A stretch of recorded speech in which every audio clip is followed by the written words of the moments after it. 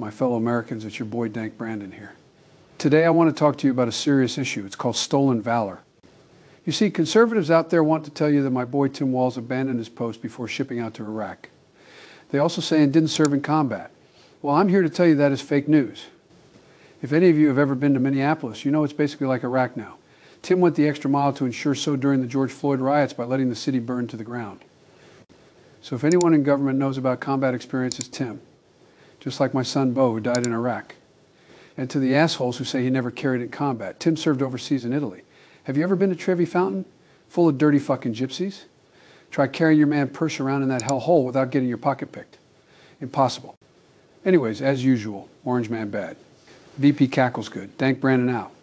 Can I finish, Simone? Will you just shut up for a minute and let me finish? Pardon me, sir. You don't get to tell me to shut up on national television. We don't tell people to shut up on this show.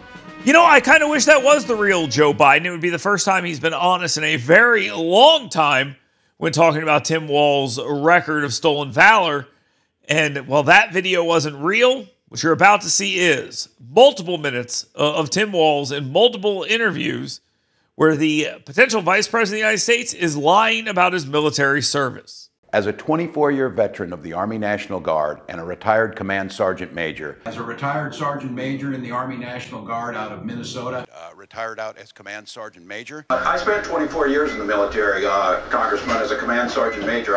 Tim Walz is one of those everyday people. Coach to the state champs. Teacher of the year. Command sergeant major. I am a retired command sergeant major in the Minnesota National Guard. I am a retired sergeant major in the Army National Guard. What I consider to be the responsibility and the privilege of being the highest ranking enlisted personnel ever to serve in Congress. And I'm the Democrats. What rank was that? Command sergeant major.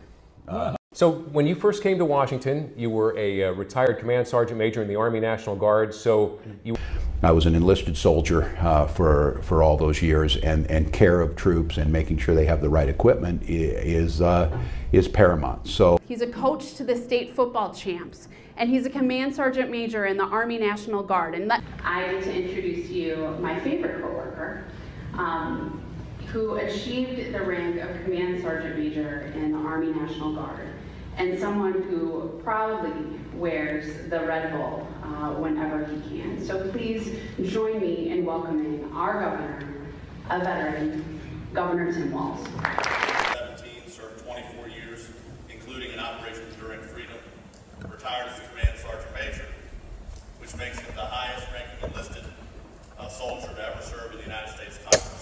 He said, you have a visitor that's coming. This is Congressman Walz from Minnesota. He's a retired sergeant major in the Army. A retired command sergeant major in the National Guard. He represents Minnesota's 1st Congressional District and is the ranking member of the House of Veterans Affairs Committee. A member of American Legion Post 11 in Mankato, Minnesota. He was the creator and sponsor of the American Legion Coin Bill and was a valuable ally in the passage of numerous other veteran-centric legislation. Please give a warm American Legion family welcome to Representative Tim Walz.